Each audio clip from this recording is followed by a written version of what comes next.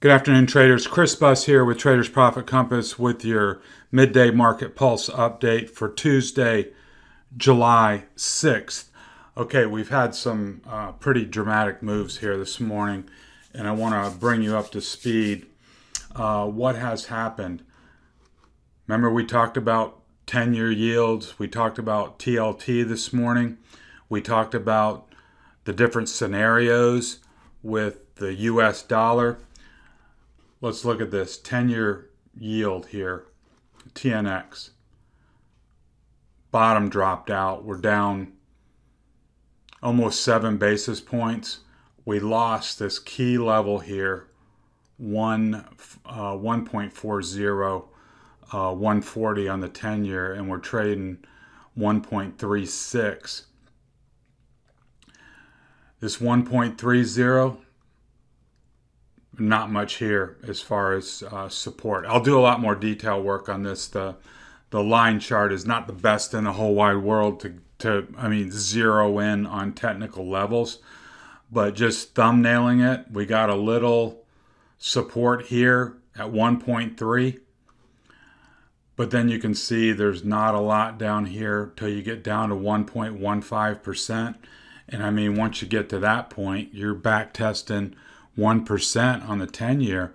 And what the bond market is saying is, to put it bluntly, there is no reflation. There is no inflation. The recovery will be weak. Yields are going to be low for a long time. And that's counter to the narrative that we have been operating under, and which is, reopening, reflation, inflation, tapering, all that kind of stuff would imply at least stable yields, if not rising yields. So this is the inverse of that, and for that reason, it's a big problem. It's a big problem on positioning, etc. So let's take a look at it here. We talked about TLT this morning. Got the big breakout here this morning, taking out the 10-year, taking out the downtrend line.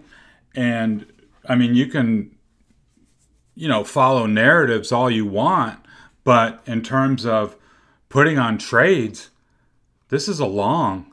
We talked about it this morning. TLT is a long here.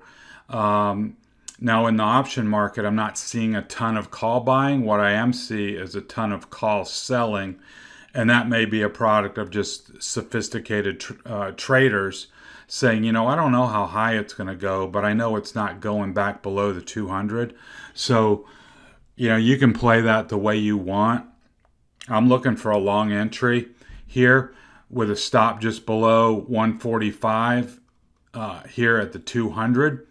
So anyways, that's a technical breakout, and we have not been above the 200 in months and months and months, if not a year.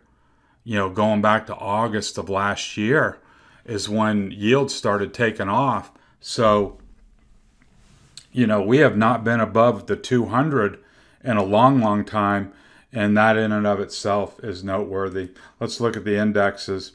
We talked about this morning that you can treat a rising channel or any channel as a trading range, from high to low. So now we had the breakout, and now we have not held the top of this channel. So now that breakout looks fake from last Friday. We had a little push this morning, and they've been selling ever since. So now on a technical basis, we've got a gap down here to fill, and we've got the midpoint line. So unless we can recover this 432 area and get back above this channel high, our next technical stop is the gap and then the midpoint down at 427. So looking at the 30-minute exploded view, you can see we were walking along the top, And there's a little wiggle room. I mean, the way I've drawn it, whatever, you can say, oh, well, that was really inside. It doesn't make any difference. If you were at the channel high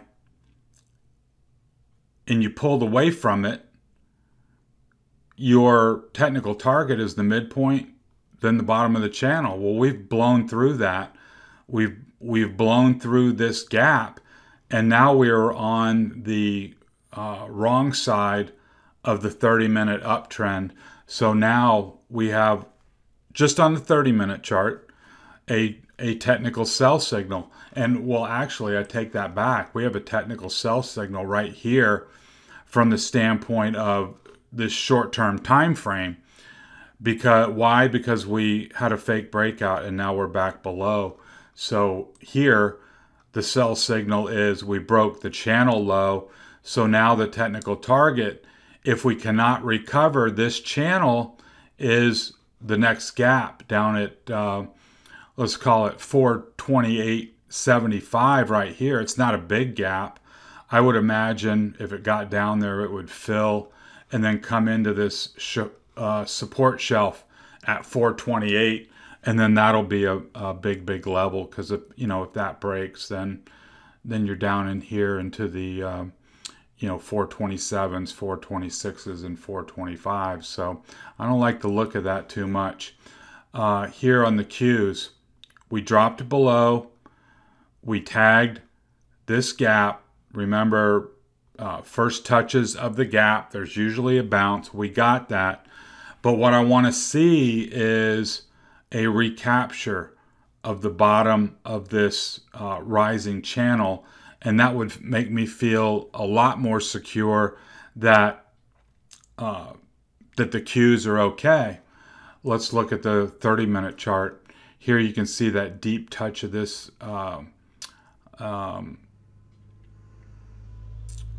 top of the gap, excuse me, and you can see where the bottom of the channel comes in. So right now, all that's happened is we've touched the top of the channel here, we lost the channel midpoint, and we've touched the lower part of the gap.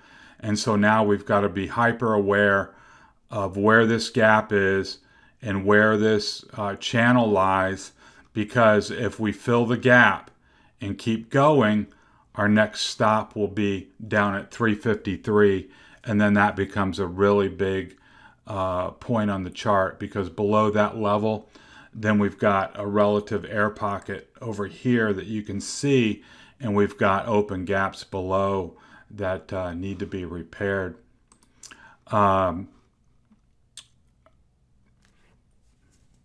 No other way to describe it, but devastating move on IWM, down $5.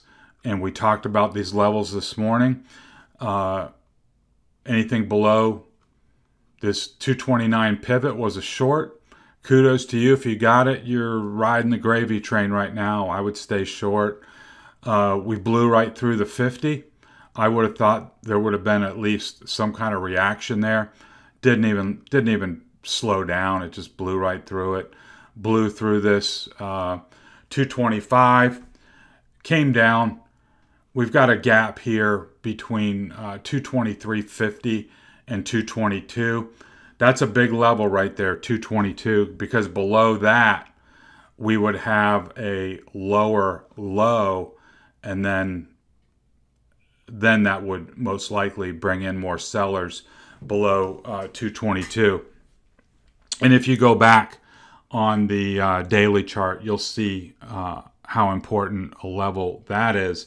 And then we're looking at 220, another gap, and then we've got a bigger or a deeper low back here that has not been retested yet. So I mean, what's driving that? And we've talked about it. We've beat it like a dead horse.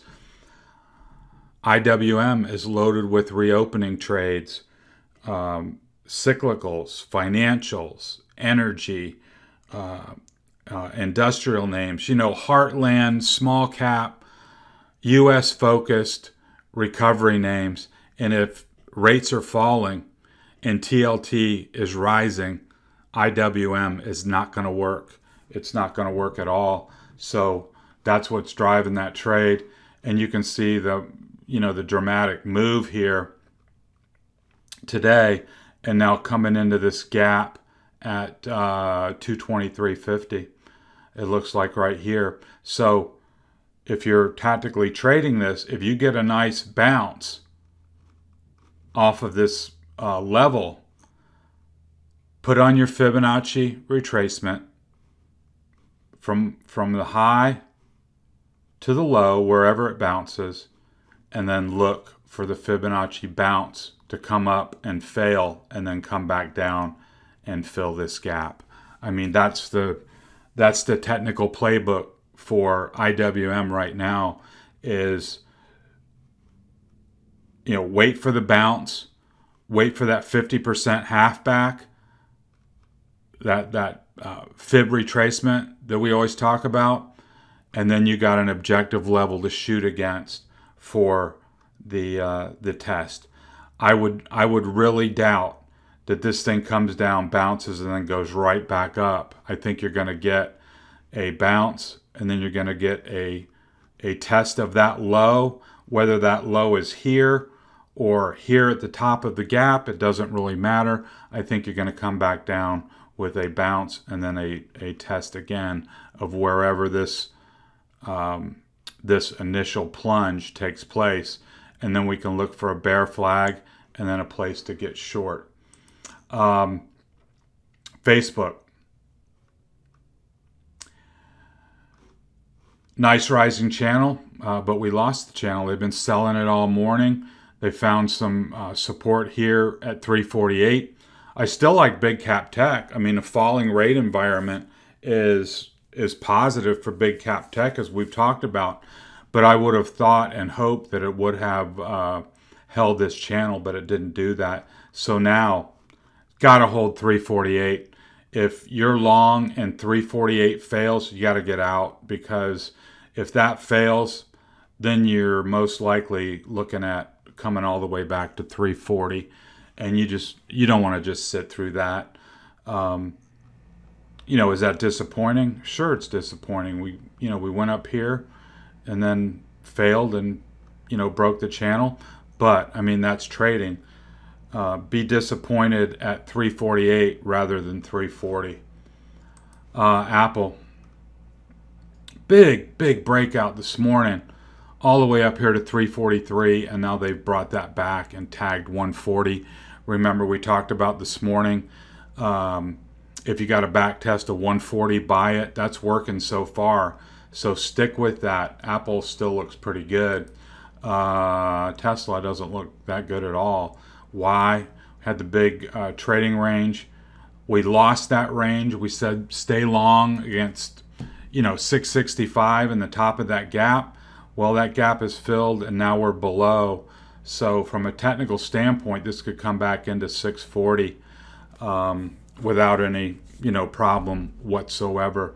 So if you were long here, you should have been stopped out at some point, probably right as price entered this gap. Microsoft lost the midpoint, came down below. I think it's still okay, but from a technical standpoint, you want to see this midpoint of the channel recaptured here. Let's call it 278, and then disaster will be averted. Otherwise, come down here to the bottom of the channel, down towards 272. Got a little baby gap here to fill. I would still be a buyer of that. If you got down to the bottom of the channel and you filled this gap, that's very objective to try along there. So Microsoft remains strong. A little bit of a wobble here, but we said it's getting up to the top of the range anyways, and to possibly book some profits into that area. So if you did, then you should be looking for a long entry down in here, a place to reload long. Amazon, incredible move. Sent out a mid-morning note on this. Monster move, monster breakout. A year in consolidation. Now it's all about fine-tuning where you want to get long, and you know, if you can get a pullback into 35.60, 35.70, 35.55, anywhere in there would be great. Otherwise, you're going to have to bite the bullet, get long, and then set a stop like at your halfback level, which would be in the, you know, the 35.80 area. That's not optimum. It might be the best you can get. So let's just show the daily chart, because it's like we've been waiting a year for this. So on the daily chart, what it's got to do is simply close above 35.50, 35.52, whatever you want to call it, and that's your breakout. That's your technical long. And let's even look at the weekly. So here you can see that big $600 range that we've been talking about. We've got the weekly PPO curling up. We've got the RSI never lost 50 during this whole time, which is a signal in and to itself. And now we got the breakout. So on a weekly basis, as long as you stay above 3,500, that bodes really well for a strong advance. That on a measured move basis would take you up to 4,000, 4,100, something like that. Netflix, pretty good move, up $4, 0.8. Reaching for this 542.50. That's your next area of overhead resistance. Looks good. Stay long. Google, little wobble here this morning, but all in all, still strong. I'd still stay long Google. SMH, junk morning, lost this level, didn't quite make a complete back touch of this consolidation, and didn't quite reach this gap for a touch and bounce. Stopped a little bit shy, but now it's bouncing. Remember our trading protocols. Lose a level, you regain 258, it's a buy. You regain 259, it's a buy. You regain 260.5, it's a buy. You break out to new highs above 262, and it's a buy. So if this is it,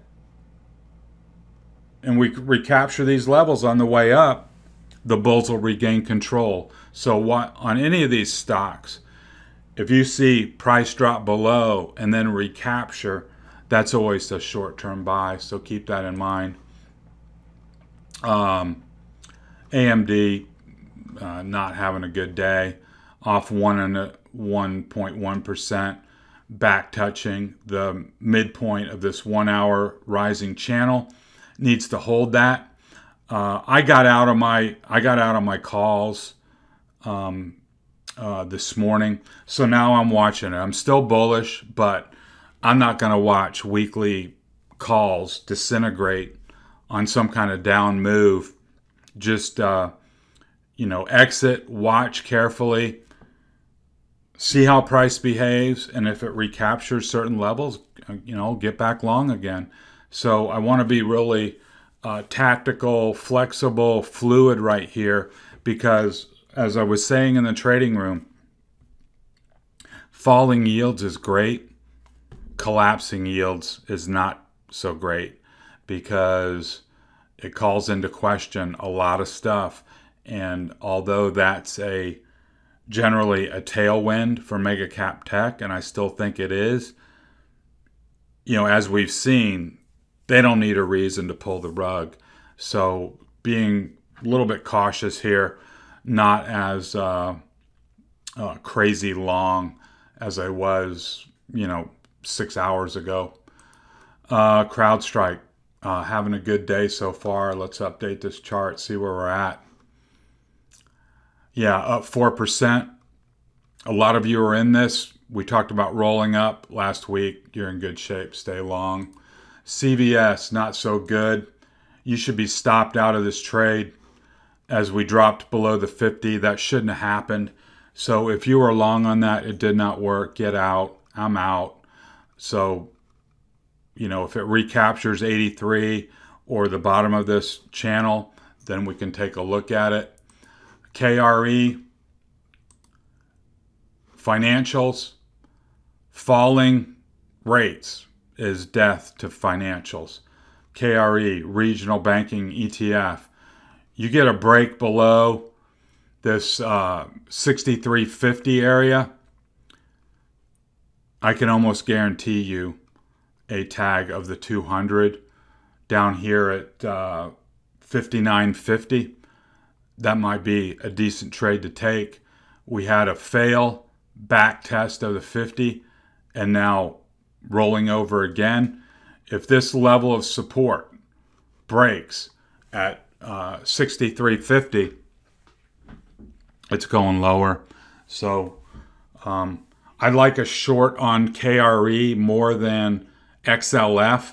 Why? Because in XLF, you got insurance companies, you got all kind of, different financial instruments in there.